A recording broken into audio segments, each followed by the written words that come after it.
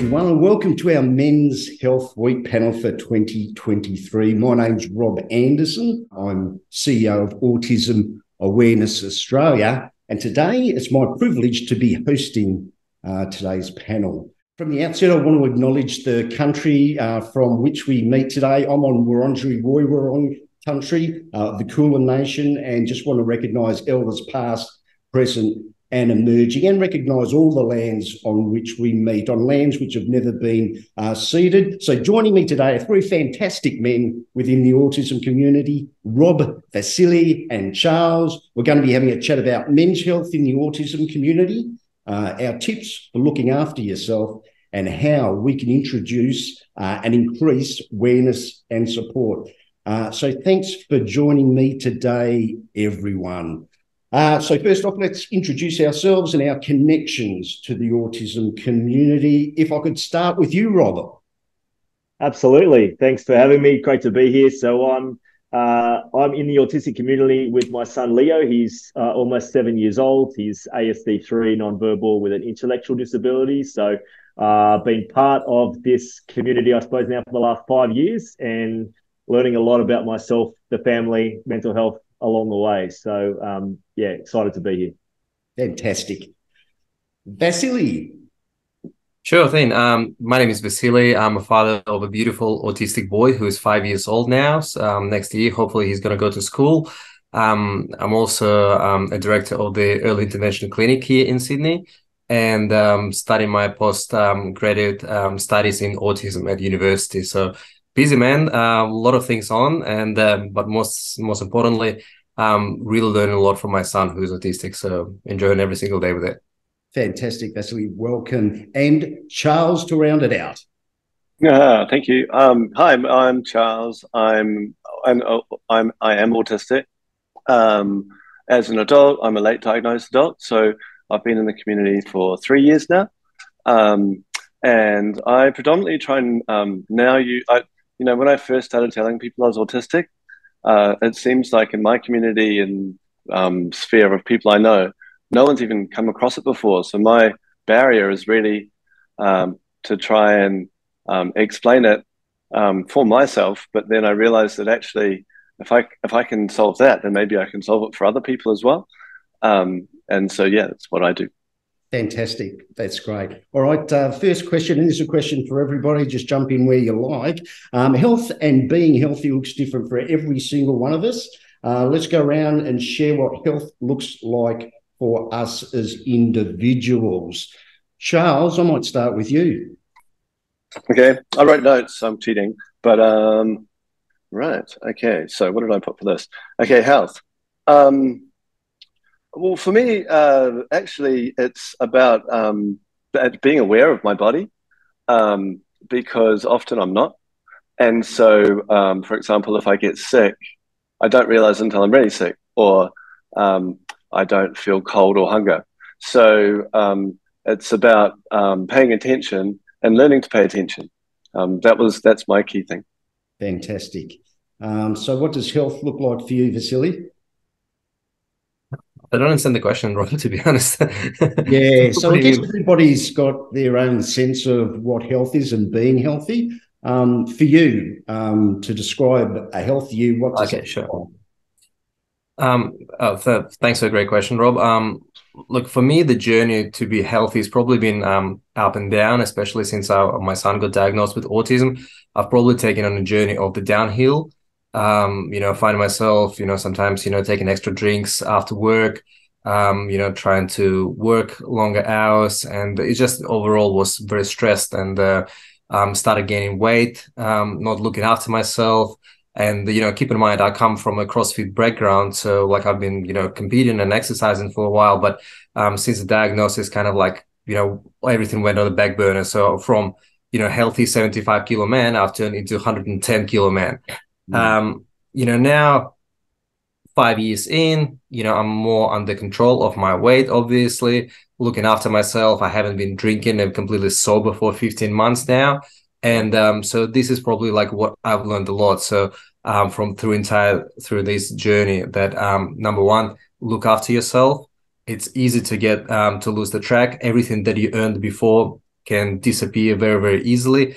And it's important just to keep up with yourself and be realistic and be honest. And if you are feeling overwhelmed and feeling, that things are just, too much, ask for help and seek for help. Some great messages there. I know I can relate to a lot of what you've mentioned there myself. So Rob, for you? Yeah, I think it's a good point Vasily makes, and I kind of echo it in many respects. I'm sure there's some similarities for many dads listening, but I mean, health for a lot of people, it looks like physical health, and that's exercise, and that's important to me too. My background is fitness industry, so I'm kind of similar like that. But also, the mental health side of things, which I'm sure we'll talk more about today. Like it is important to when it comes to what does health look like. People, many dads maybe not really have been exposed to some of the challenges that being a dad to someone who's autistic might actually present themselves from a mental health point of view. So I think part of being healthy, I've learned, is a mindset. It's actually also about as Vasily said, asking for help, but talking about it like we're doing now, like that's also health, because the worst thing you can do is not talk about it or bottle it up or pretend it's going to be okay. And sometimes it's not, and you need help and you need to ask, and you need that avenue. So I think healthy is actually being vulnerable and talking about it as much as what people might think, such as what I eat, whether I exercise. It's about how we talk about ourselves and talk to others. That's amazing, Rob. I think acknowledging it's a key thing here, and I admire all three of us, for the fact that we, everyone coming from a different backgrounds and different walks of lives, and Charles, as mentioned, been diagnosed 3 years ago, and being open about this, it's really important. And myself, about my past demons, to talk about that, it's really important too. So thank you guys for joining us today. Yeah, and I wanted to add to Rob too, which is one of the first lessons I learned was how I talk about myself, because I was always very negative, and I'd always, if I ever did anything good, I would always be like, by some fluke, I managed to get a job, and I was fortunate that someone actually stopped me and held me up on that, and they went, "Hey, I've just noticed that you're talking in this way. Have you thought about doing it this way?" And it was life-changing in terms of, because you listen to how you talk about yourself. And so if you focus on not doing that stuff, actually some of that self-esteem problems and stuff kind of go away. And then you do have a better body image, which, actually opens the gateway to more health anyway. Yeah, I think traditionally, men, we haven't been very good at talking to each other, talking genuinely about each other, showing vulnerability, and also just the notion of not wanting to be a burden. I know certainly I haven't shared a lot of the dramas of home life with family and friends when I know I needed to and need to continue to do that. It's not natural for me to do that, and I know it's a limitation. I think as a society where we are really improving a whole lot in that regard, and people are being respected for showing their vulnerability, and I think that's critical to an authentic self, and critical to being able to be best, not just for yourself, but being best for other people too. Rob, you've been working in the fitness industry for 20 years plus, and you've had a specific focus in this area as well. Could you just share with us some of your experience in that regard? In terms of what specifically, Rob? What are you thinking more? Physical health for autistic people, parents and carers. Yeah, I think that I work for a company called WeFlex, and we kind of help people with disabilities get active and get matched with trainers and get access to health and fitness that you and I can get. The reason we exist and the reason it's an issue is there's so many preventable, I suppose, health problems that people with disabilities and people that are autistic actually find themselves in, based on dietary requirements, sedentary lifestyle, number of places they can go, accessibility to sport, accessibility to many things that lead to an active lifestyle. And it just there's a lot of barriers that have existed and continue to exist that we're working hard to remove. But I think it's very normal for the autistic community, as in people that have autism and also their families, it's very normal for activity to be something that is increasingly difficult, both for the kids and adults involved, and also for the caregivers, because of, as I said, some of those barriers. So, I mean, our whole business is set up to try and remove them and accredit trainers across the country to make sure that there is people that can help them, and that there is an option other than OT and speech. That, you know, why not have fitness, and why not have someone that can help you get moving, because mainstream sport isn't an option. We resonate a lot with younger families because of that reason, and that's great. But also, every time I speak to one of our clients, I'm speaking to their parents and their dads and their, you know, and I can see that they're not looking after themselves and they're not taking it themselves as well. So I think just in general, exercise and activity and health and all the benefits that come from it is harder. Vasily mentioned, you know, the dip. I think we've all been through that, and it depends on where you started from. So I think, yeah, but I've learned a couple of things. I've learned that there is options out there for people. You know, you have to look a bit harder. There's a lot of places like us that are trying to do stuff in the space, but you have to look a little bit harder. But also that from ourselves as dads, we've got to be kind to ourselves, and it might look a bit different what it looks like now, but we've also got to be kind to ourselves and maybe a bit creative in how we find time. Because as I've learned, and I always preach it, but if I'm running on empty, I'm no good to myself. I'm no good to my family. I'm no good to my work anywhere. So if I'm not looking after myself, and I'm not active, and I'm not doing things that help me have a good relationship with exercise and health, then I'm more likely to react poorly to a challenging situation from my son. I'm more likely to not cope well and not deal with stresses as well, which then bleeds into the family life. And that's you know, we've all had our challenges, and I just know I'm a better person when I'm actually more active and taking some time for myself. Not much, just a little bit. So, but it's hard. So. So just picking up on that, Vasily, just you're a dad to a little boy on the spectrum, and just about, you mentioned it a little bit earlier on, but just how have you found time to be able to do that, and what sort of things do you do? Look, finding time is challenging, especially like we as dads, you know, we have to work, we've got full-time jobs, you know, also at the same time, we've got kids. Sometimes, you know, you got to jump in and, you know, do the school pickups, take your son to therapy and so on. So it's challenging. I've personally, for myself right now, found that, you know, consistency is the key. So I've allocated myself 3 hours per week to do my exercises. So I go to the gym. Obviously I'm no longer 20, so I can't go to the gym and kill myself there in terms of some ferocious exercise. So it's pretty simple just to maintain, but it's all about the consistency. And I think you know, finding time is important, but at the same time it's also important to have the balance. You know, because at the end of the day, you know, we in the families, like, you know, we got our wives, so we can't just go like, oh, I want to go to the gym and see you later. Yeah, and you're probably better not to come back home then after that. So you gotta find the balance in the family. So it's really, I think it's finding time. The key component for that is to, within the family, to discuss and be open with your partner.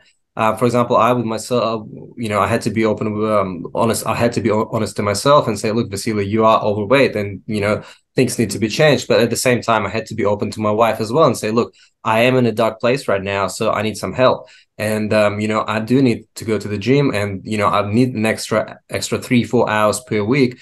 So, you know, do you mind looking after the kids? Do you mind to, you know, take on some of those responsibilities that I do? And, you know, having a supportive wife, I think it's a key, you know, to this whole, to the question, finding the time. Yeah. Can I just add to that, Rob? One thing that Vasily said that I think is really important that I've learned, and I want to tell every dad whenever I get the chance, you've got to ask for what you need. You can't assume. You can very easily get into what we talk to ourselves, as Charles was saying about, it's too busy. I don't have time. I can't do this. So, you know, you tell yourself all the reasons and excuses why your wife's not going to say no, whoever's not going to say supportive. You got to learn to ask for what you need, as Vasily just articulated. Like, I need this. This is what's important to me. And also the same. It's not just about you, right? So then what can I do for you to make sure, as you know, for my wife, for example, what can I do to support you, because this is what I need. So surely you need something too. And chances are they're like, oh yeah, absolutely I do, but I just didn't want to ask because I thought it would be too much. Anyway, it seems so simple, but geez. Oh no, I think it's important. And this morning I was reading a book about autism advocacy actually, and one of the points she made was by advocating for yourself, either as an autist or an autistic carer, you're also teaching them to advocate for themselves. So like we don't really know like how to ask for help, but we learn by copying, and so like if I see you openly saying and communicating with your partner and saying I need this, then like that enables me to do that. Otherwise, I don't know that thing exists. So, Charles, I just wonder, do you think it's more difficult for people on the autism spectrum to be physically healthy? Do you think it's more challenging? Yes. Like because there's things like sensory things, like and even season changes. Like I had to stop running because I couldn't deal with how cold it is. But again, like for me, I have to follow my schedule. So yeah, like there's a whole lot of like other factors that come into whether we can do something. Like across the road from me, there's this pretty cool gym. But also like people are kind of scary and it's always full of people. And I like techno, but not their type of techno. And so, I've never asked. I look at it and go, wow, that looks really cool. But one thing I was going to say that helped me and maybe helps is like the concept of habit stacking as well. So like I started with a rule that every time I got out of bed, I had to do 10 push-ups. And then I got to 25. And now I do like push-ups, some squatty things, and some pull-ups. And it takes the same amount of time, but it's just because like for me, I'm like, oh, I can't leave bed until I do that. And it really works. And because yes, the benefits of exercise are so amazing that like, you need to do it really. Yeah, absolutely. I mean, you touch on that consistency, like doing that each day. And Vasily said that too. It's not a matter of just going crazy. It's about the consistent approach to maintain that. We've talked about physical health a lot, and we've touched on the relationship with mental health. But just going around, I'd just like to get your thoughts on, your thoughts on mental health, particularly with our community, your experience, and what we need to do to take care of the mental health of us all. Rob? Yeah, I wouldn't mind sharing my story if it's okay, Rob. I think I was in a mental health hospital about 2 years ago, and I'm so glad I went there to get some professional help. I'm a kind of guy that I think many dads can relate to. I have I have the pre-autism world, and then I have the post-autism world since my son's diagnosis. And before his diagnosis, I was very positive, very optimistic, very largely successful, in control kind of a guy, and thought I could apply the same things that have worked for me in my life to being a dad and being a dad of autism, and just take it all in my stride and she'll be right. And I didn't realize that, much like a frog in boiling water, I can't think of a better analogy. I was slowly just losing control, losing grip, becoming overwhelmed, becoming not just stressed, but it just started to have a real inability to cope. And my reactions and my behaviors, and they just started slowly becoming more out of control. And that's really what it felt like. It felt like I was just, waves were just coming in, and I just couldn't keep my head above water. And it was coming out in, emotional outbursts, verbal outbursts. I just couldn't control myself, to the point that around my son, whenever he was having a behavior of concern, I would just end up escalating it because of my reactions. And meltdowns would be magnified because I would just be like pouring fire onto it in terms of my response. I just wasn't coping, and all those things which maybe many dads can relate to. But I thought it'll be okay. I'll be fine.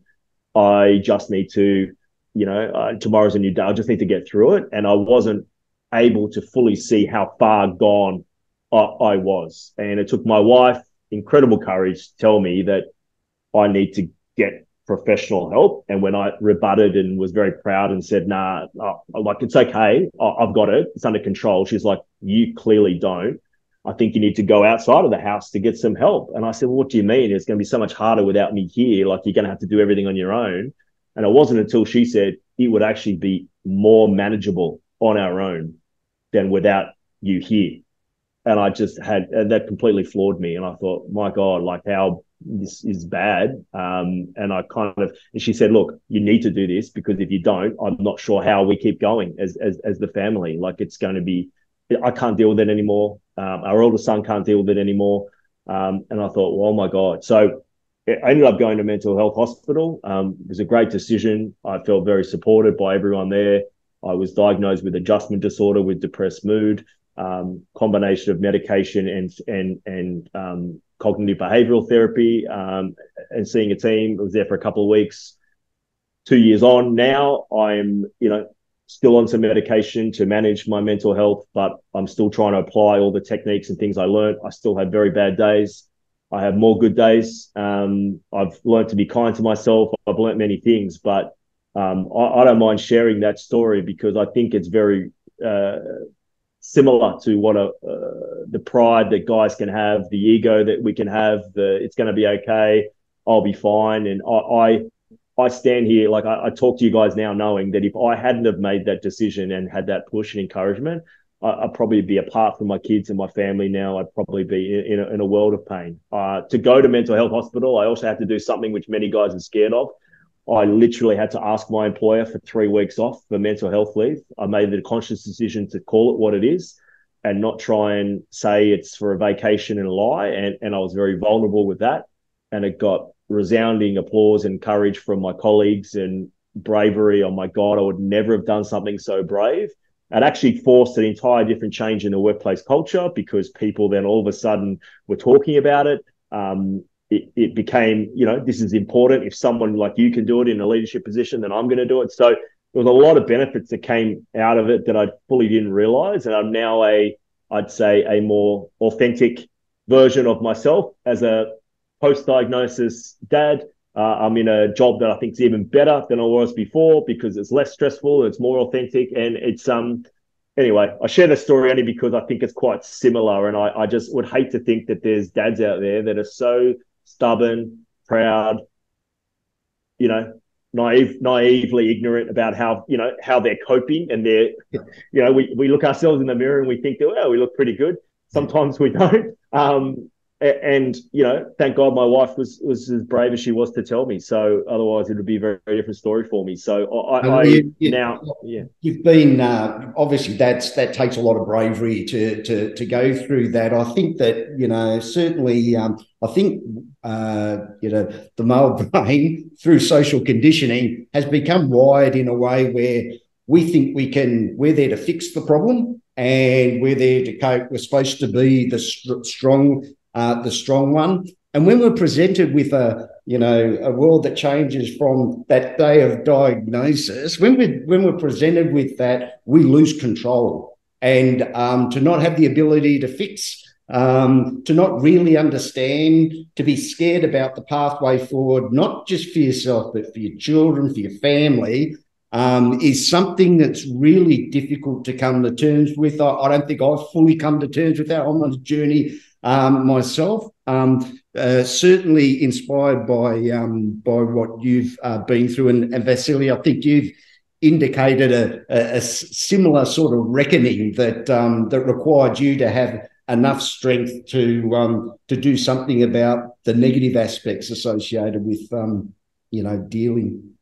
Yeah, absolutely, Rob. And Rob, thank you for sharing this incredible story. And I think it just shows to everyone that we always need to be aware that sometimes, as another Rob said, the fixer can get broken, and the fixer need the fix, in a sense. And I think for me personally, when we talk about the mental health, I found it very difficult to face and challenge my son's diagnosis at early stages. Yes, I was looking after organizing all the paperwork and NDAs, trying to find all the supports, at the same time motivating the entire family and that everything will be fine. But deep down inside, I was completely broken, and I felt like, oh, look, I'm losing the ground.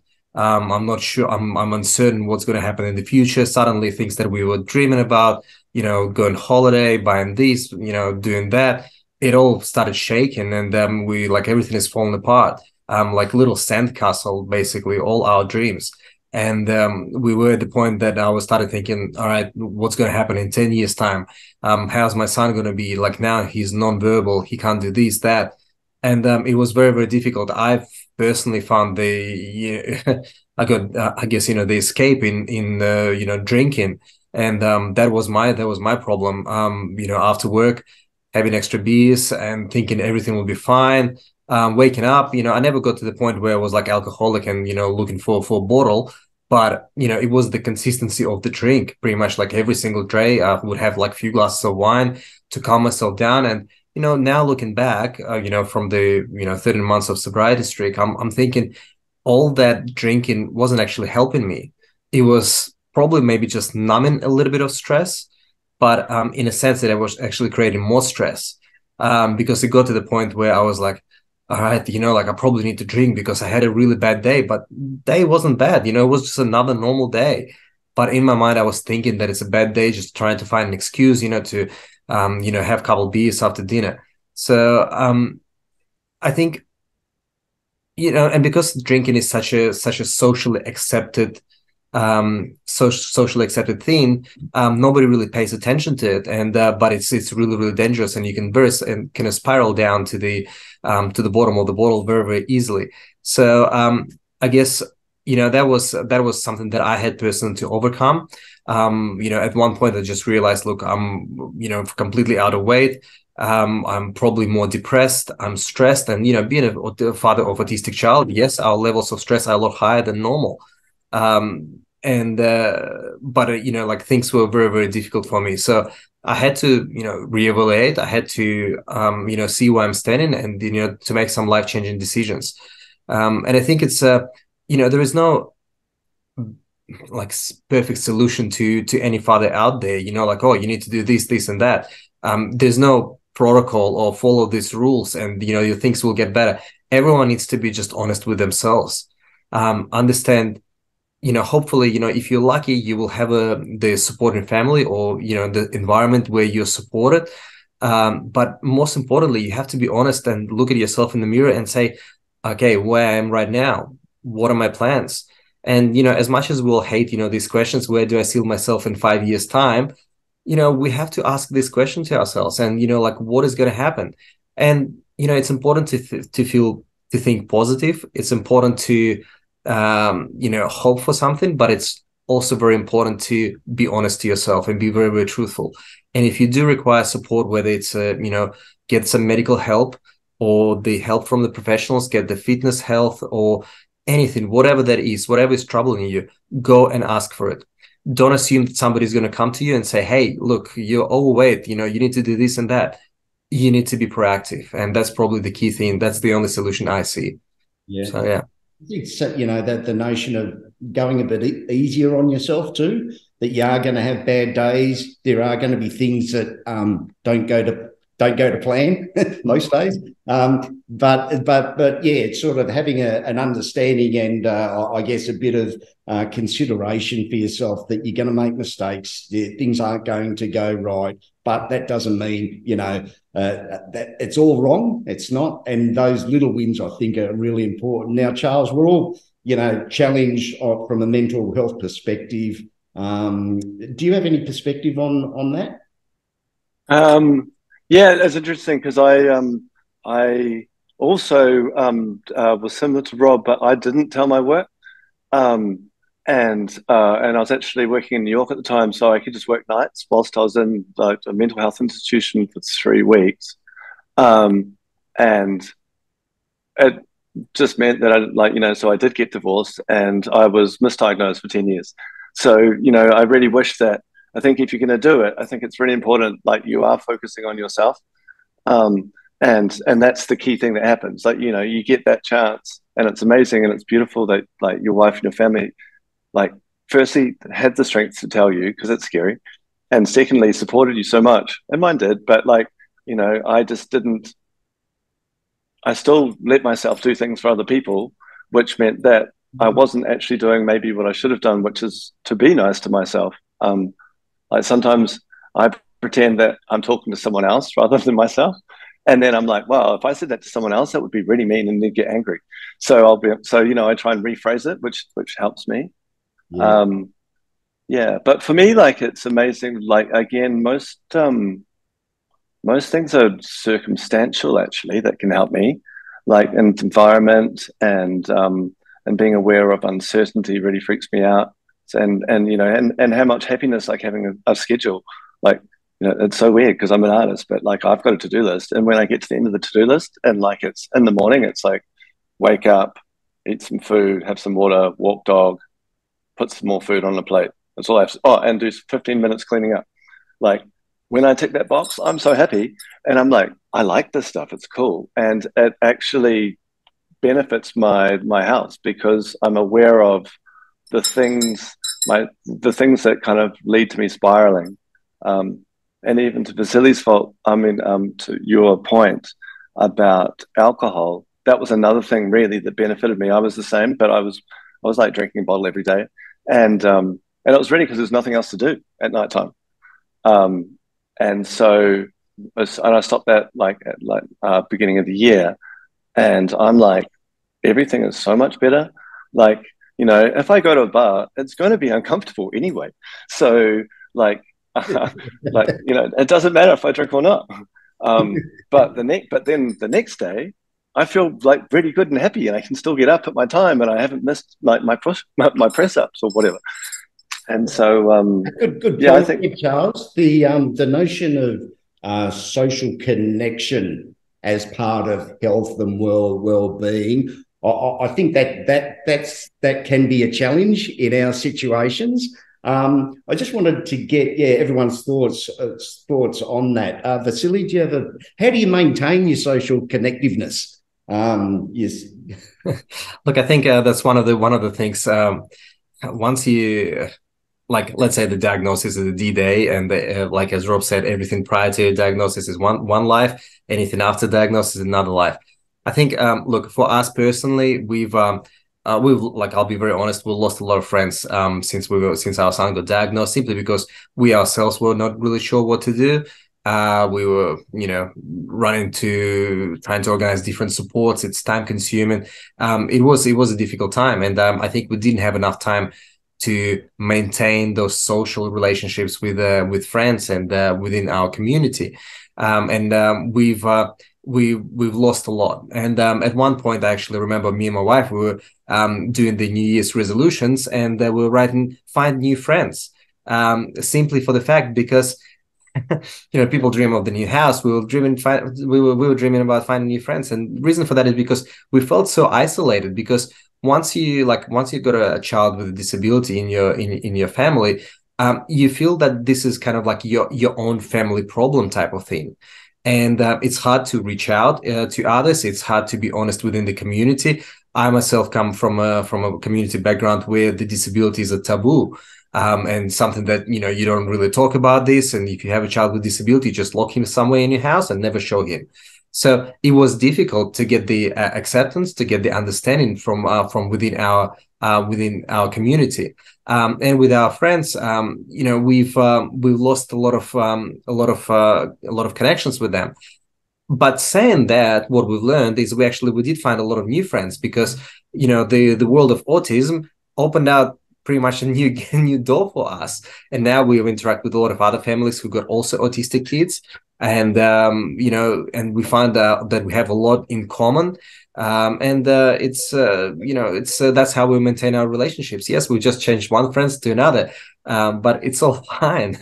The key thing here is to like, you have to allocate some time and work on those relationships, and you have to be social. It does help a lot. We are social creatures, and you know, having some social interaction does help. But I understand, I personally myself also sometimes, being socially awkward and struggle with few things. And, I might like talk too much, and simply because I'm probably worried and stressed. But it's certainly relate to that. And another thing that I found is because our little boy has obviously some behavioural issues. So biting and hitting other kids is something that doesn't generally make you, yeah, you're not the number one invitee on the birthday party. Yeah, exactly. So that those things are a limitation as well. And like you, we've lost some of those friends, and that's fine. But I think one of the real fantastic things for me getting this gig as CEO of Autism Awareness Australia, I'm meeting and finding new people that I don't have to explain, that they know, they get it. And you've got something that you can relate to in a very genuine, as we said before, authentic way. And that relationship, that like Rob, I just want to like point something out. Like it's not just like, for example, me and Rob, we're both fathers of the kids of the similar age with autism, like obviously, yeah, we're related kind of by default. I actually find myself relating a lot to Charles as well, what he's saying, because it's like I do want to acknowledge what Charles is saying, being the autistic adult, that it's important to to self-advocate, and important to voice those things and be open about it, because how on earth I would learn what my son's future would be if I don't listen what the autistic adults right now are saying, what their life is. And I think what Charles mentioned throughout this conversation about how important for him the schedules, the routine. I find that this is I can relate that as well to my son. He's 5, yet he wants to know every single morning where we're going and what we're doing for the remainder of the day, because those routines are really important for them. And yeah, we're kind of I, as a father, we learned that through kind of pick and and learn type of thing. But Charles, good on you, for being here and saying these things and sharing your experience. And for somebody who's being diagnosed really late in life, it's really important to find to share those experiences. And I guess on that point, I do have a question for you, Charles. Now that you've diagnosed, can you tell me more how that changed your life, for you personally, in terms of acceptance, understanding, or just general environment? What were the changes for you? Jamal, I just wanted to say on one point, which you brought up, where you were saying that your son every day asks what's happening. That's the other for me interesting insight was every day is Groundhog Day. Every day I do that too. I'm where am I? What's happening? And then I look at my list, I'm oh, okay, cool. But it is every day. So, and people I guess it's a lifelong disability. It's not going to come in one day. But some things for that, I actually think it's funny. I'm yeah, it's like Groundhog Day. Yeah, okay, I'll enjoy it. But to answer your bigger question, it's the world is not how you thought it was. It's I'm all of a sudden I'm well, wow, because the other thing also is, unfortunately, I was one of the children that got locked in the cupboard that you brought up. And so my only survival mechanism was really to learn how to copy the humans, or I don't know. And so I blocked nearly all my feelings and emotions, because that's the only way I could survive. And so one of the difficulties actually is, as I find these blocks, and I start to remove them, they don't come back.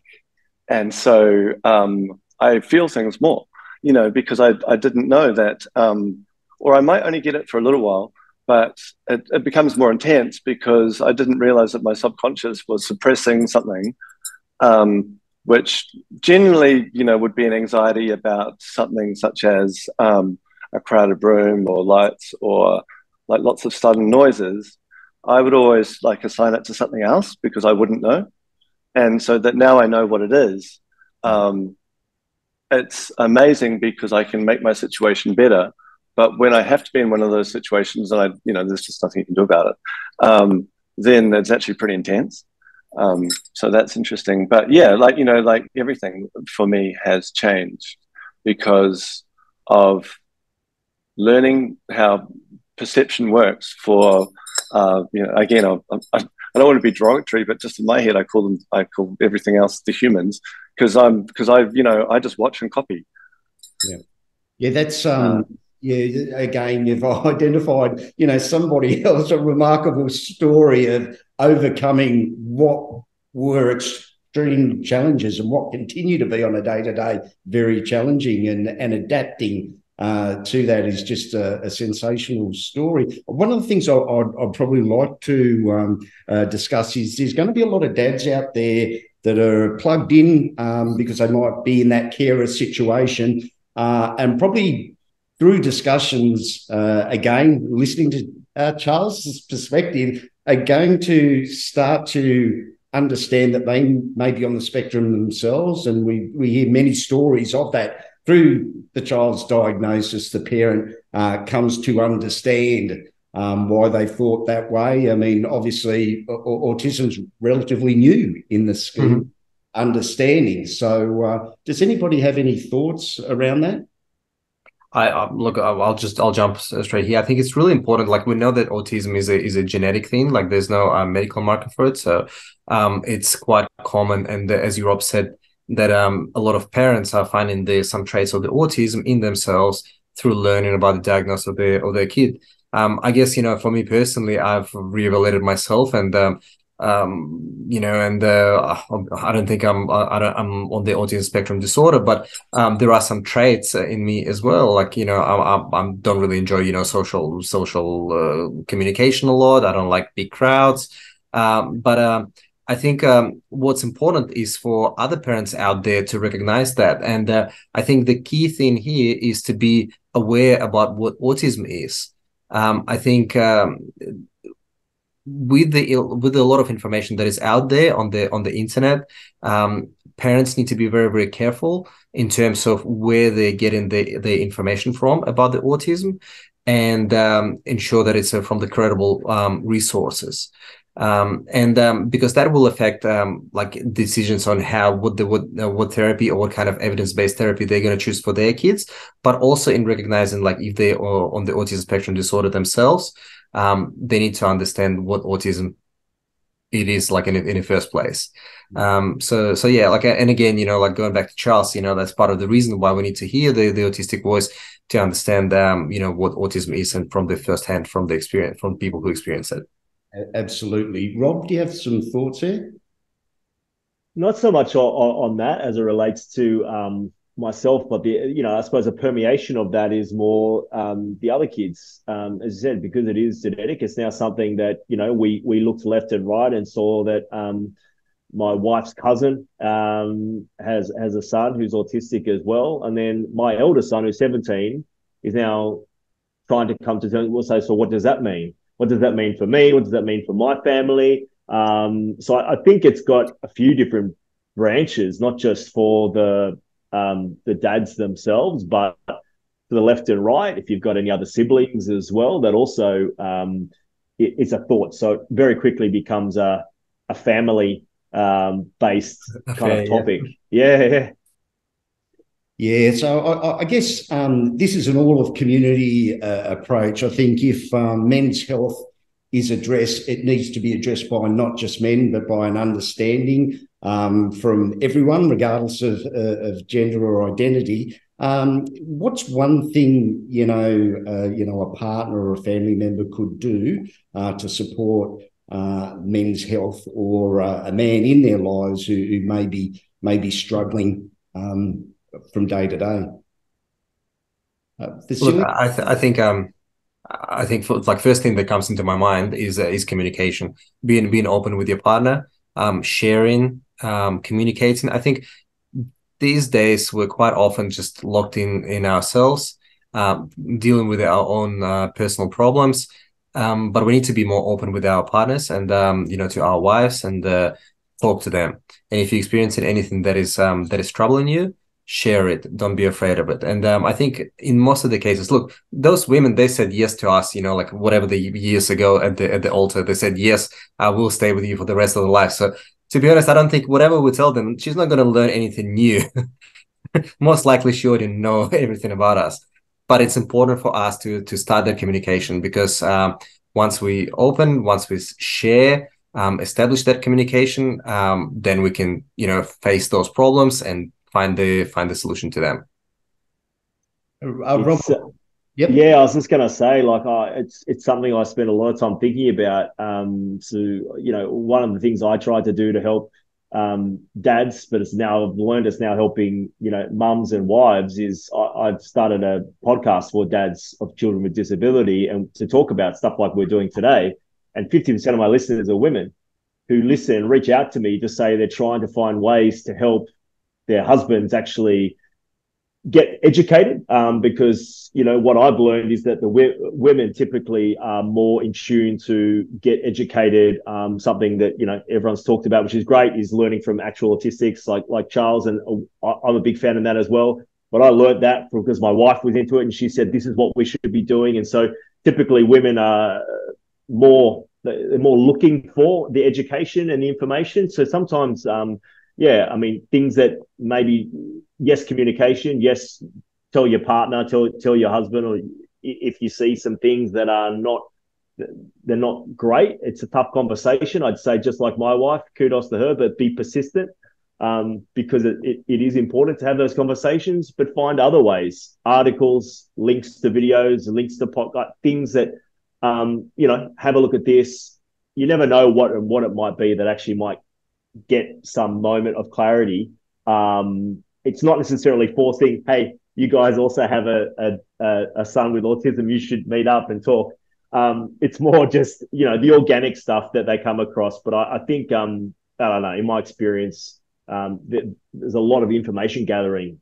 So it can be very useful to just send it on. And I've learned a lot from her. So, I don't necessarily go looking for it, but I've found it. Yeah. Right. Charles, did you have any final thoughts? Yeah. One was, and not relevant to the question, but I do really like the idea of autistic adults and autistic carers talking more, because I learned from you too, because, you know, like, I don't know what I don't know. And so when I talk to someone with more experience and they go, oh yeah, and then there's, you know, when I got told about the fact that the reason people have conversations and share their problems is because it makes them feel better, like, I was like, no way, really? Yeah, I think I've already done that. But, you know, anything that you know that helps your sons is something, like, you know, everyone's autism is different, and, like, you know, there's all the different parts, but there's always something that, like, just one little tip can be so life-changing because that's how I see, like, living with autism is, like, you're just consistently trying to find hacks around problems. So you're like, I can't do that, but how can I get but how can I get the outcome? And you work through it. But I think my point was more to, what I wanted to make as my closing one was just more about mental health and the best tip. And for me, it would be, if someone is autistic, or if someone is an autistic carer and they're telling you about it, please don't talk, because what happens is I know that people are probably doing it to try and be nice, and they're trying to make you feel better by going, oh, it's not that bad, or I might be a bit like this, or, you know, like a person's natural response is to go, and I think, I don't know if you guys get it too, you know, like, people try and make it more optimistic than it is, just because, and they're kind people, and it must be some human reaction or something. Whereas it's like, just don't say anything, because unless you're like, you have an experience that's, like, really relevant, it really makes me feel unimportant, because it's really hard for me to explain what I'm about to explain anyway. And in a situation where your feelings and stuff have been denied, when you try and explain to someone that you've got something different, and they go, oh, it's not that bad, or you can't be, like, you probably don't go outside for 2 days. Well, I wouldn't, you know, because then you're like, oh, or then you start self-doubting and you stop doing all the positive things. And I'm sure for you guys, like, you know, you are probably, you know, there's a reason why you're just disclosing as well. Like, you're disclosing because of either you need help with someone, or you need someone to understand like your situation, or and so yeah, just like let us have our space so we can either explain or just sit with it. Like, that would be my only thing. No, that's fantastic and really, really important lesson there. Gentlemen, thank you very much for what's been a fantastic discussion. I know I've got a lot out of it. I know people who will be logging in, who have logged in to this, will be getting a lot out of it. And those people can keep their comments coming. We'll have bios of each of the speakers today. Again, gentlemen, thank you very much. Wishing you all the best. Go men.